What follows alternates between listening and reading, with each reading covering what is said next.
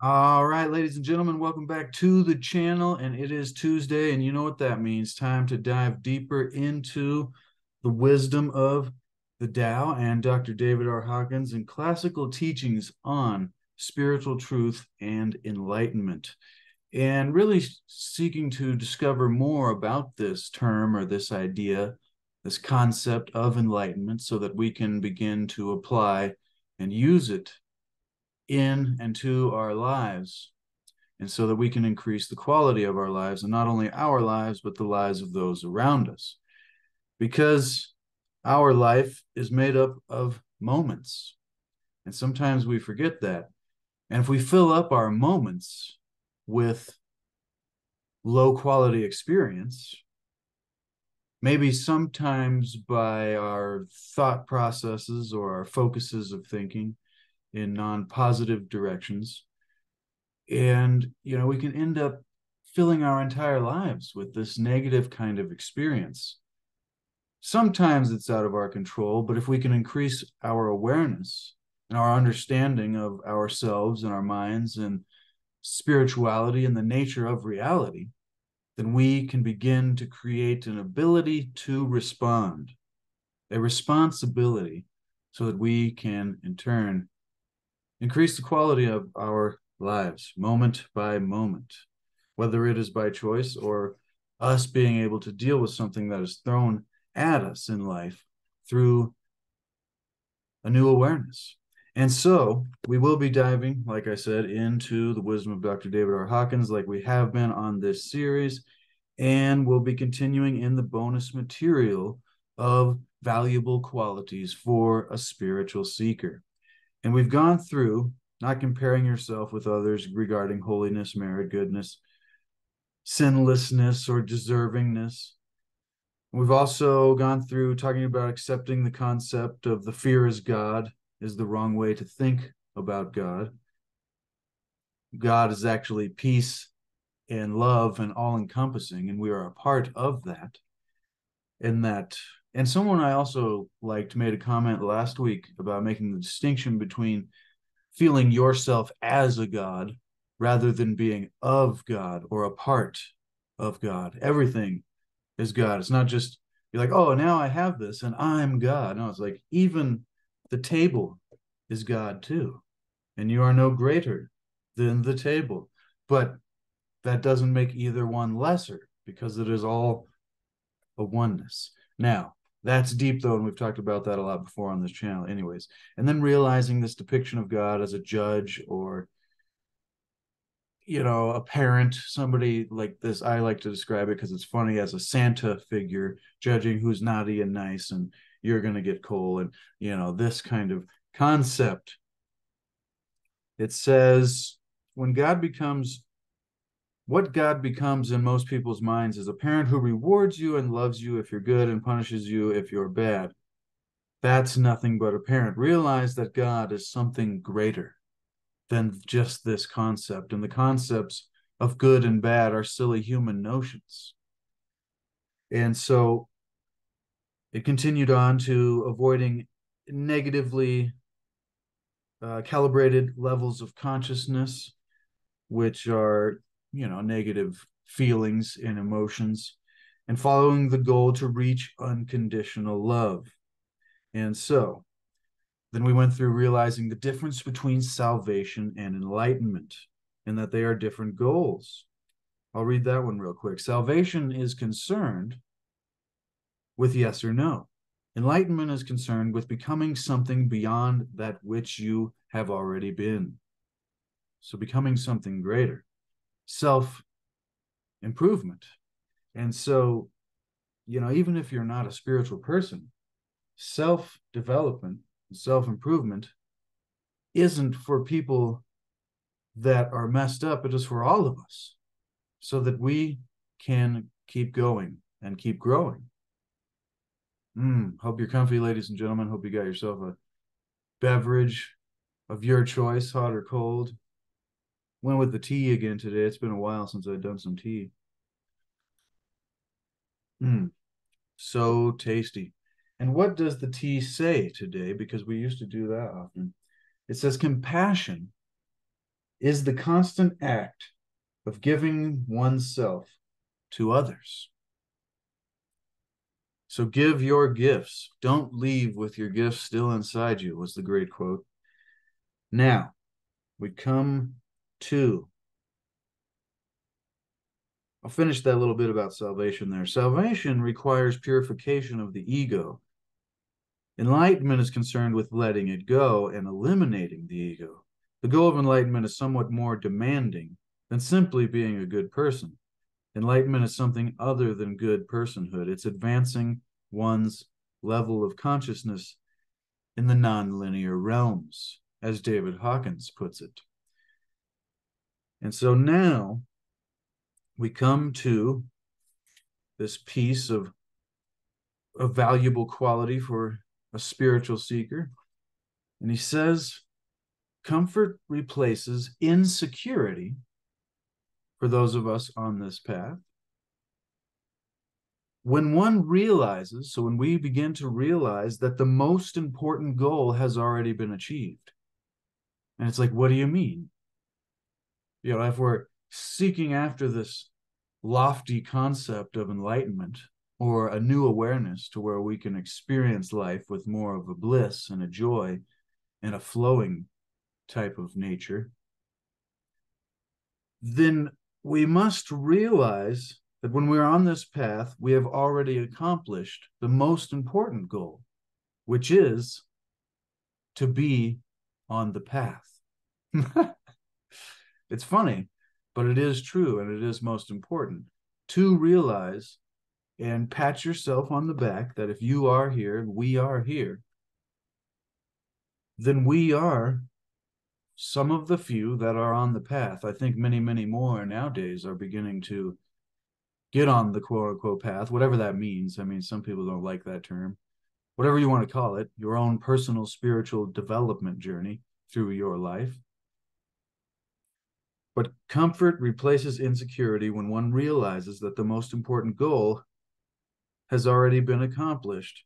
The goal is to be on the path. Next, spiritual love, spiritual development is not an accomplishment. So this right there fixes the confusion, because so many people getting into spirituality, spiritual philosophy, and, you know, seeking after enlightenment, wanting to become an enlightened person. And I'm not against creating a world of enlightened men and women. Would be a beautiful place. And maybe we've been there before in the previous golden age, and we're heading back that direction. And I like to think that things are getting better than they've been, faster than we can possibly imagine, even the most optimistic of us. However,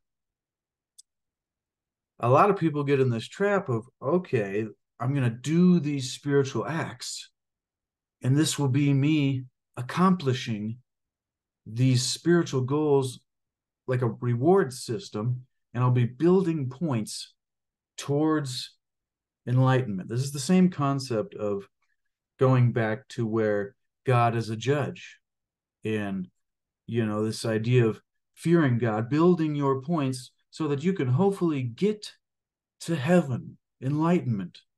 Whatever that be, that's not the correct way to think of it. So, knowing that the goal is to be on the path, then spiritual love, spiritual development is not a reward or an accomplishment, but it is simply a way of life. Now, if you're wondering, I'm paraphrasing from the book and then going back and forth between whatever pops into my head and what I'm thinking at the same time I'm reading that, and then I try to articulate both of those things together at the same time to you. But remember, we are reading from the wisdom of Dr. David R. Hawkins for purposes of teaching and commentary and expanding the mind so that we can increase our awareness and hopefully increase the quality of our lives. Now, knowing that this idea of doing 500 days straight of meditating, which couldn't be a bad thing. However, it is not something that's going to get you spiritual points so that you can win. It's not the way to look at it. Spiritual development is not an accomplishment, but it is a way of life. It is a discipline, a lifestyle, and the reward itself is in the process, not by, stacking up a bunch of points. I'll read what the book says now. Quote, "It is an orientation that brings its own rewards. And what is important is the direction of one's own motives in life. There's no value in keeping the scorecard on yourself, the scorecard marking, how far have I come? Or how far do other people think that I have come? Which can be even more blocking to this alignment process that we've described before. The only one you have to answer to is yourself. And you really don't have any expectations that you need to live up to. I mean, sometimes that's what gives us so much pressure, is we're like, I need to be greater and, fulfill some sort of weird standards that your ego subconsciously creates for yourself to put you under some kind of weird pressure. Whether that be in any area of your life, not just related to, a spiritual pursuit, but the only one you have to answer to is yourself. And it's, I would even like to say that enjoy it. This is supposed to be fun. Like, remember, the purpose of life, coming to us from Hermes, or Thoth, the Egyptian sage god from the Hermetic teachings, is that the purpose of life is to see that everything is creation and quote unquote God, or Atum, whatever God is to you, but everything is that, and you are a part of that, and then to love it and appreciate it and see the beauty in it, which is a challenge for us here in this realm of duality. And so once we can do that, then we tend to it, and that is it. That's simple, a very simple life purpose or direction. But anyways, I apologize for my rambling, but it's why I'm here, I guess. I enjoyed doing this. I'd be reading this by myself anyways. And so I really appreciate all of you that spend time here with me on these videos as well, in the premieres and the live chat. So we don't have to answer to any kind of great expectation. The motivation, the book continues, to seek God, the Tao, the universe, understanding the things that are, as Hermes put it. This motivation to seek God is God. Because if we see, this could be kind of deep, like, whoa, what do you mean by that, Chase? The motivation to seek God is God.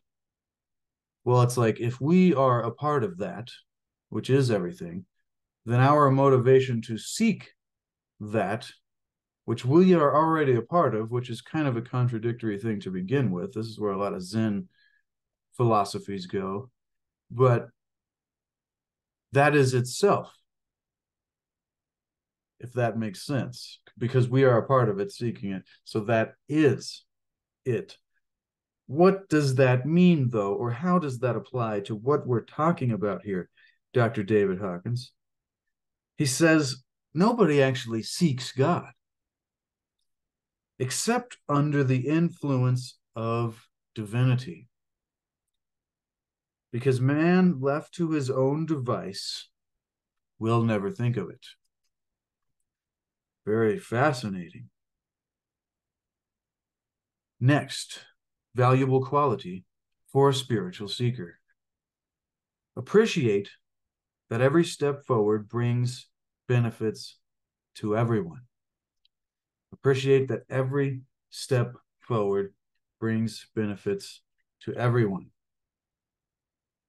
So as you advance, you or me or anybody, ladies and gentlemen, advances spiritually, it brings a value to everyone, to every human being. He says, because of the collective consciousness that we share, every single person who improves helps to elevate the level of consciousness. Not just, that's why I say, not just for ourselves and our own lives, but for everyone and the lives of those around us. But before we dive into explaining the rest of that valuable quality for a spiritual seeker, it is Tuesday. And you know what that means. On Tuesdays, we do the Tao Now, reading from Dr. Wayne W. Dyer's Change Your Thoughts, Change Your Life, Living the Wisdom of the Tao. And we did this entire book on this channel in a previous series. So check that out if you want to go through the 81 verses of the Tao Te Ching and my ramblings. But it's been over a year since I've done that, and so I thought we'd go back, like we have on the last few weeks on Tuesdays, and choose a random verse and just touch on it briefly and see how it applies to everything we've been learning so far. Let's go right there. Boom. Living as if your life makes a difference. It is the 54th verse of the Tao Te Ching. Written by Lao-tzu, if you don't know, over 2,500 years ago. And so, coming from the sage Lao-tzu, from 2,500 years ago, here is the 54th verse of the Tao Te Ching on living as if your life makes a difference. Begins by saying, quote, "Whoever is planted in the Tao will not be rooted up.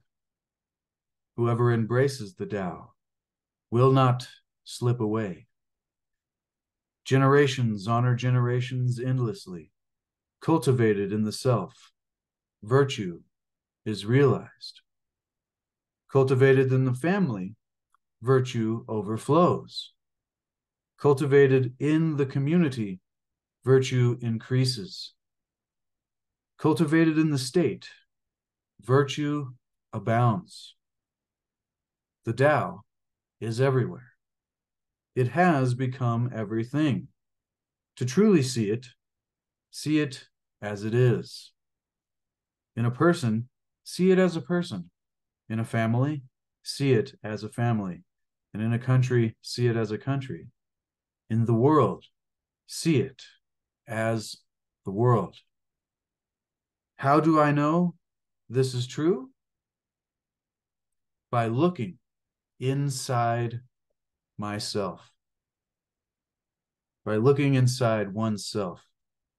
Ladies and gentlemen, that concludes the 54th verse of the Tao Te Ching. That is very fascinating. He describes finding the Tao in everything and everywhere. In people and families and countries and in the world. And how can you know that? By finding it, by looking inside and doing your own inner work. And this spiritual path that we are talking about in the wisdom of Dr. David R. Hawkins. And especially the valuable qualities for a spiritual seeker. What does Wayne Dyer have to say about this 54th verse of the Tao Te Ching? He says, in this verse of the Tao, you're invited to see your role in the transformation of the planet, or as we were just getting at, the elevation of the level of consciousness of all of humanity.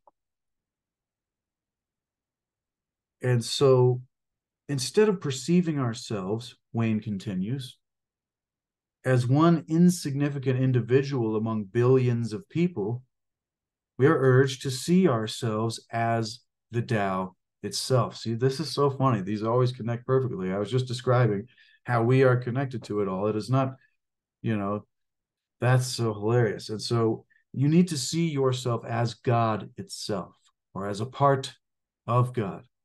Not like you're a separate God and you're going to go fly around and do super things. It's not the concept. So if you're taking it that way, think twice, because you are urged to see yourself as this force, as a part of the Tao itself.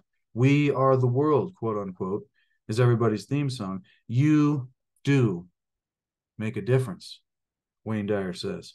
And when you live with this joyful awareness that you potentially have an infinite impact, not only on the world or humanity, but on the universe, that's a different study about frequencies, and which is wonderful. It really adds to this feeling, as David Hawkins put it a minute ago. It really removes the feeling of insecurity or discomfort when one realizes that the main goal has already been accomplished, which is you are a part of God already, and that the only goal is to be on the path. And if you are on the path, then you've already achieved it.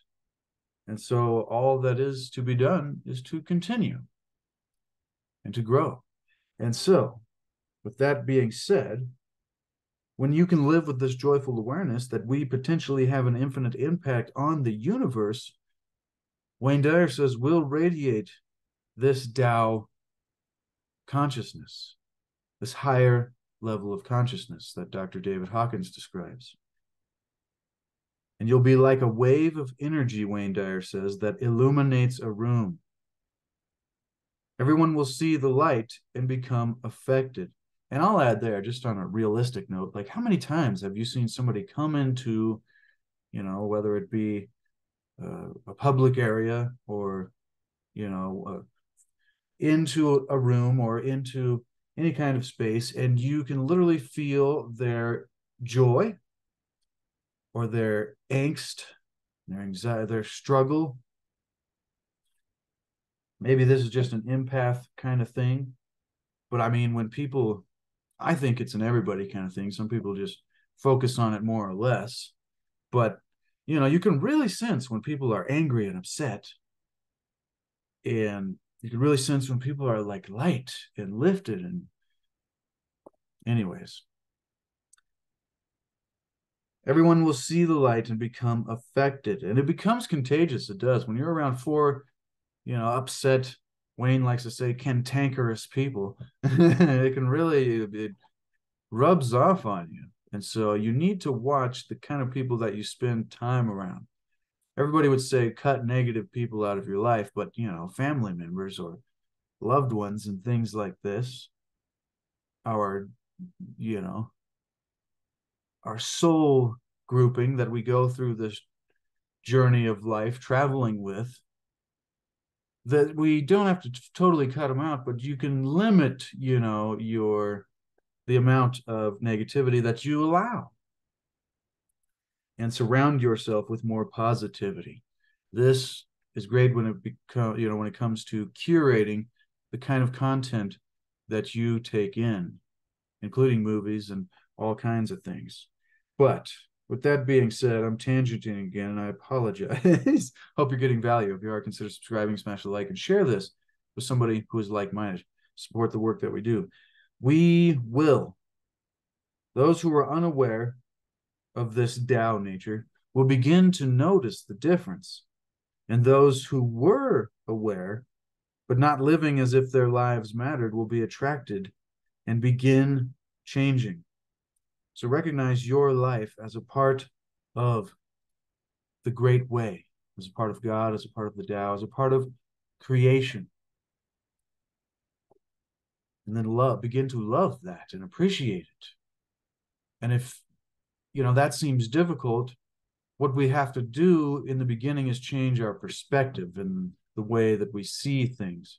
Because when you change the way you look at things, the things you look at change. And when you change your thoughts, you change your life. I love this book. I will have it linked in the comments below so you can get it for yourself to put it on your shelf. Wayne Dyer reviewed hundreds of translations of the Tao Te Ching, and he's written 81 distinct essays on how to apply the ancient wisdom of Lao-tzu from 2,500 years ago to our modern world today, ladies and gentlemen. And so he's advising us to see our divinity and to know that we make a difference. Ladies and gentlemen, so let us continue on those valuable qualities for a spiritual seeker in the bonus material of the wisdom of Dr. David R. Hawkins. And it connects so well there to this point that we were on, appreciating that every step forward brings benefits to everyone. So as you advance spiritually, it brings value to everyone, to every human being. See, I'm contemplating this as I go, and hopefully you are. That's why I'll pause every now and then.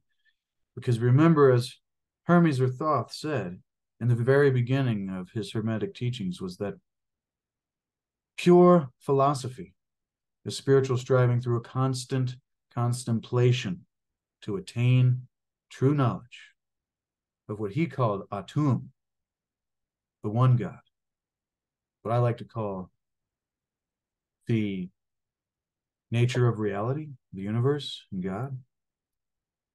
We're trying to answer the ultimate questions here. So if you think we're far out, then you're right on with that. Good tea. So how do we do this? Because of this collective consciousness, the book continues, every single person who improves helps to elevate the level of consciousness of the rest of those. And that, as that elevates, the incidence of the more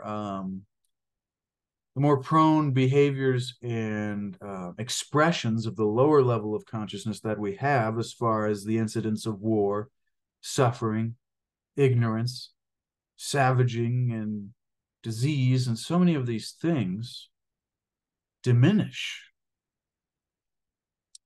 When you advance yourself, you are helping everybody appreciate that every step forward benefits everyone. One's spiritual dedication and work is a gift to life. A gift to life and the love of your fellow human beings, of mankind. He says, it's nice to know that what you think you're doing only for yourself is actually benefiting everyone around you. To be kind to just one living being benefits everyone, ladies and gentlemen. To be kind to just one living being benefits everyone. And we have to begin with knowing that we matter, and to begin being kind to ourselves, because we are just important as anyone else or anything else. And we are all part of this together. And so to harm yourself or any other human being is harming the generic human being, which we are all. This is the way that I like to think of it. And this, to me, is a good quality philosophy. And so if you disagree, that's perfectly fine. I mean, everybody's got their own ways to think about things, but we're trying to improve the quality of our lives. If we can increase our understanding and our awareness, then hopefully we can increase the quality of our experience. Now let us go into the next valuable quality for a spiritual seeker. There is no timetable or prescribed route to God. There is no timetable of enlightenment, and there's no prescribed path for any one individual. It's funny to see people going to seek out the same path of how, another one did it, whether it be the Buddha or great gurus or just individuals that they know personally that have had mystical or, enlightenment, quote unquote, type experiences. And they'll want to try to pursue the same route. Let's go do these, sensory deprivation experiences, or, all kinds of different things. The plant medicine journeys, and, everybody has their own path. And so that's not to say that any one of these tools are not correct for one's path, but hopefully you can determine that through your discernment. Because I think discernment, when on this kind of path in life, seeking to find God or discover.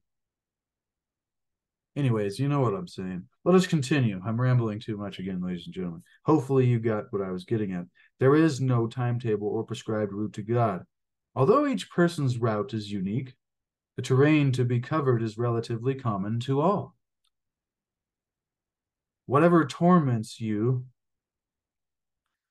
and whatever torments that you go through in trying to perfect yourself, overcoming quote unquote sinfulness, which is not, remember, we talked about that, not what the Christian concept of that has taught us.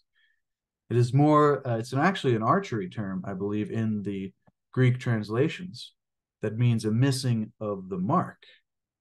And so when you think of this, when you're shooting archery and you miss the mark, you're not like damned forever. You're not, you know, it's like the C syndrome when people don't want to try stuff, new things. They shoot one basket and go, see, I can never do it again. I'm terrible. It's like the only way you get good at something is by practicing. So this idea of missing the mark to me means more of like, okay, you missed the mark this time, but work to get better. Like seriously, actually take it seriously in your life to work to not continue missing the mark every time that you are living your life related to this concept of sin. And realize, it says, whatever torments you go through in trying to perfect yourself, overcoming this idea of missing the mark and selfishness, etc., realize that this is common to all of mankind in this experience of duality, of the physical realm.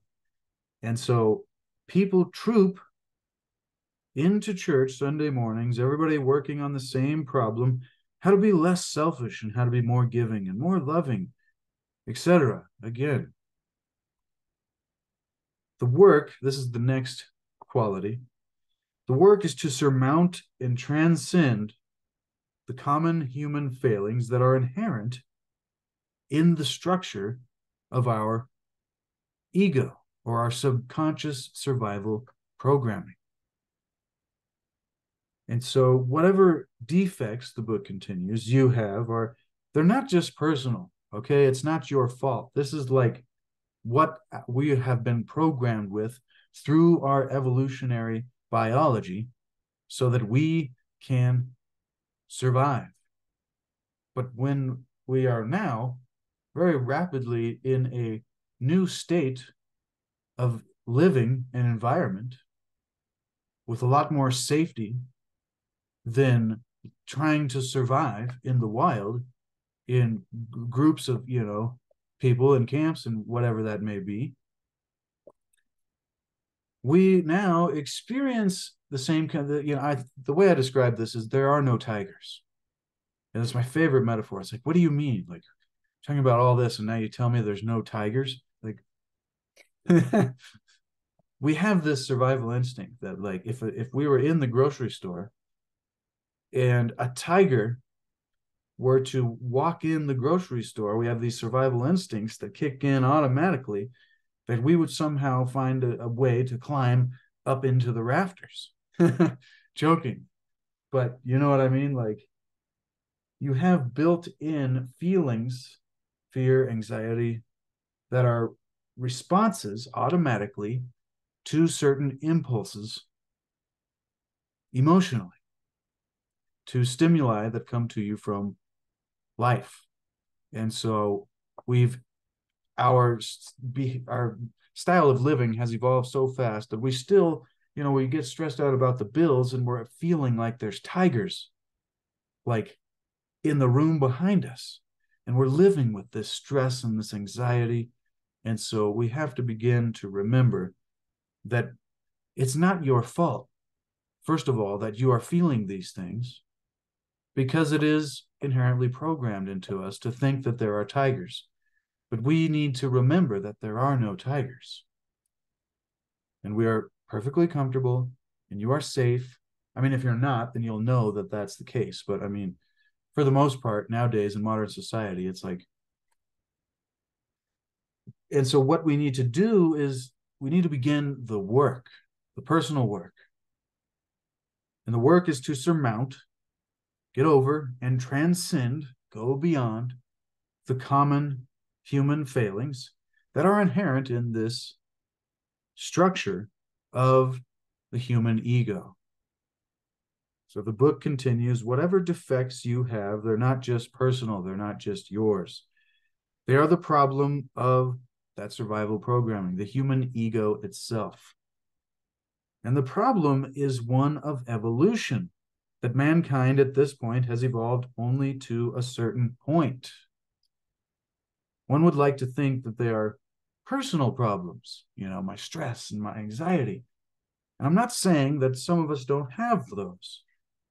But on the general, bell curve, is what we're talking about. We're not talking about specific cases. On the average, one would like to think that they're personal. However, the ego itself is not personal. And so people would like to think, oh, me and my progress, or, oh, me and my, terrible sins, or me and my difficulties. And what you're talking about is not your personal self.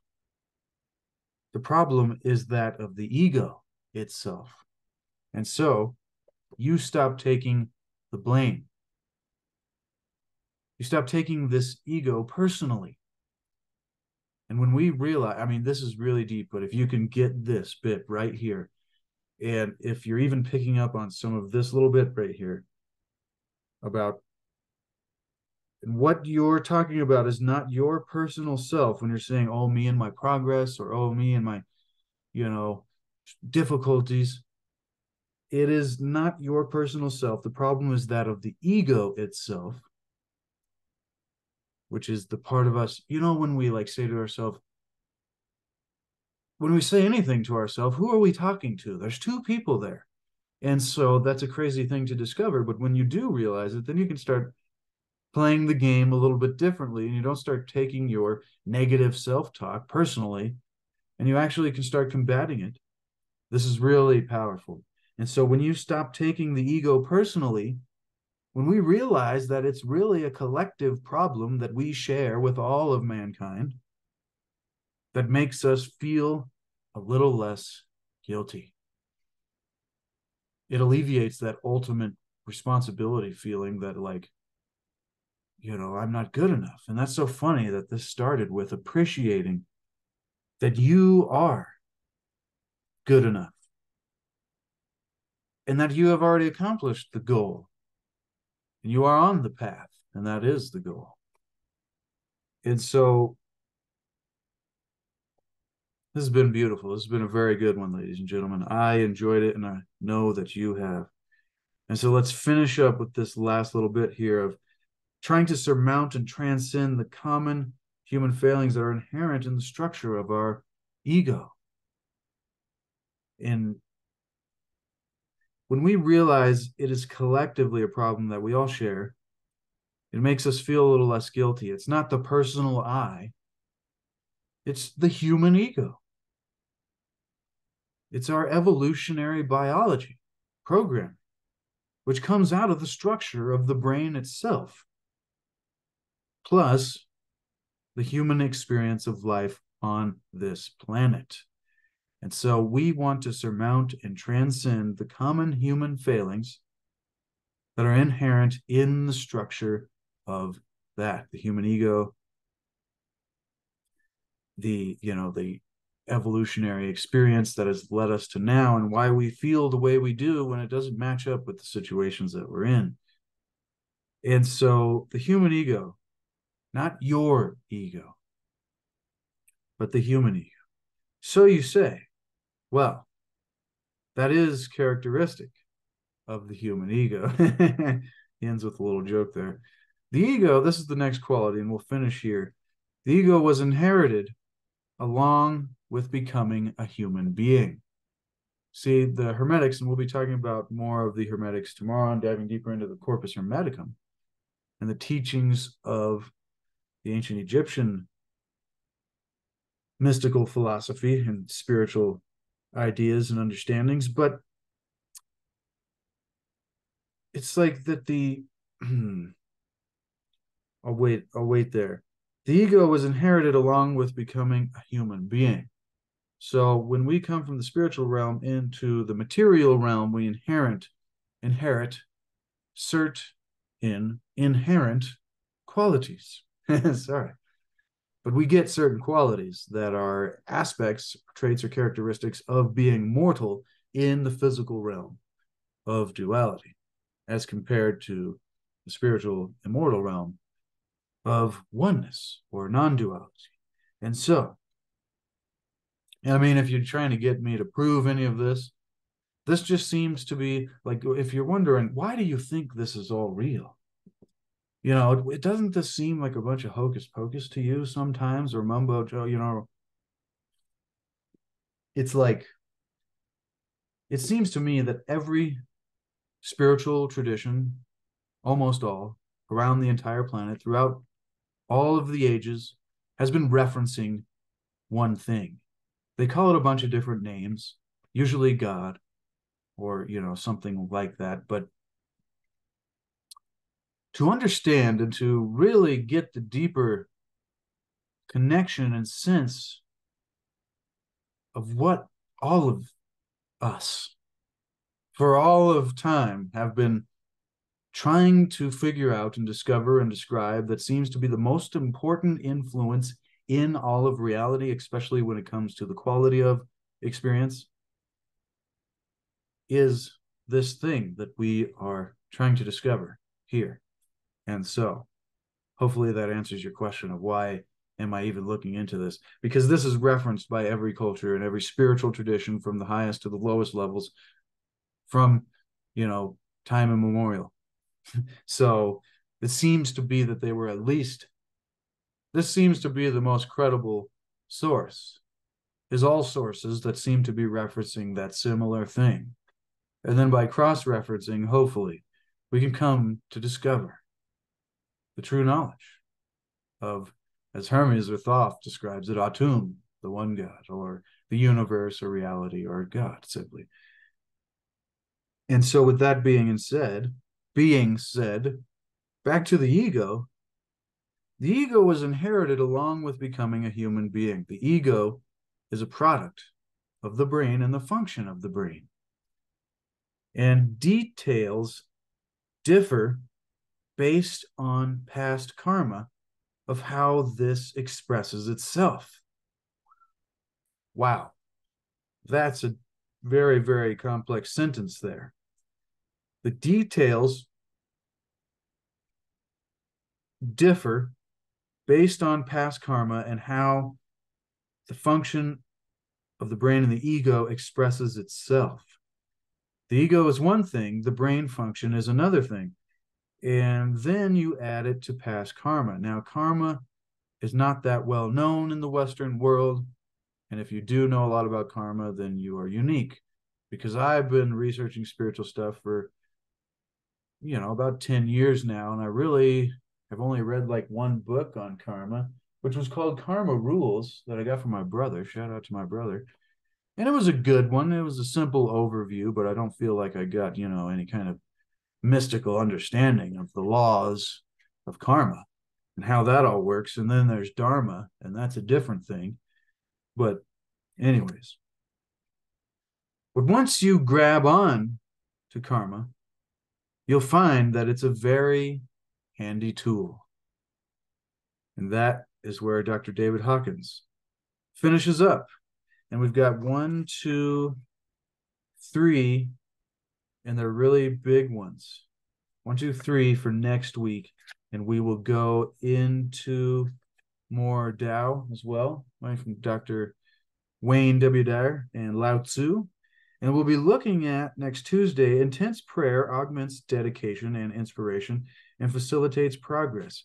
But I would be careful with what prayer means to you, because there's important distinctions to be made there as well, just like we talked about the term sin earlier today. Remember, the translations have been made to keep us confused, keep us in the dark, and keep us from becoming enlightened men and women. So we need to do our due diligence and use our discernment and begin to become self-educated. And so that we can unindoctrinate ourselves, become our own guide, our own guru, and our own master, so that we can master our own ascension. Shout out to Jeff for those quotes. Those are good ones. I haven't thought of that in a while. But also, ladies and gentlemen, we'll be looking at the grace of God is available to everyone, the grace of this force that we are all a part of. And the strength of the ego can be overcome, but it can be quite formidable. That should be exciting. Fantastic, ladies and gentlemen. I probably should have put a bookmark there, but it's at the very back anyways. We can find it easy. And we will be looking forward to doing that next Tuesday. I want to thank you so much. I love and appreciate all of you that spend time here with me, and David Hawkins and Lao-tzu and Wayne Dyer and all the wonderful authors and spirits and poets. I was going to say spiritual, but I just call them spirits. Wonderful authors, and yeah, to all the deceased authors and poets and mystics. Thank you so much. Be sure to expand the description to get both of these books for yourself so that you, ladies and gentlemen, can put it on your shelf. And so that you can follow along in the continuing of the series, because we might actually read through that whole book, not just the bonus features at the end, as well as Change Your Thoughts, Change Your Life, Living the Wisdom of the Tao, which I highly recommend. Easy for me to say, because it's great to reference for yourself anytime. And they're really simple, like 2-page little essays on how we can apply this great wisdom from this sage from 2,500 years ago into our lives today. All right, I'll leave it there. Thank you so much. Once again, love and appreciate each and every one of you. Expand the description below. Check out my Etsy shop, Landscape Paintings, a link to C60 Purple Power, the most powerful antioxidant known to man. Give yourself the gift of health, and also a link to the books so you can get them. And it was funny, I'll address a couple of comments. There was one guy that said, and I've been waiting for this comment, so thank you for it. One guy said, "Why do you have a globe in your background?